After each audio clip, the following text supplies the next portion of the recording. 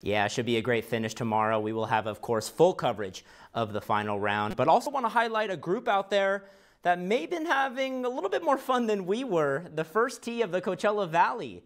Now, all throughout the tournament, the First Tee youth members have been everywhere around the grounds, getting a chance to group up with the pros and be walking scorers, plus walk 18 with them. Shoot, I'm jealous. Just a wonderful experience for these young, local, aspiring golfers themselves to get a first-hand look at professional golf, something Executive Director Teal Guyan says is priceless.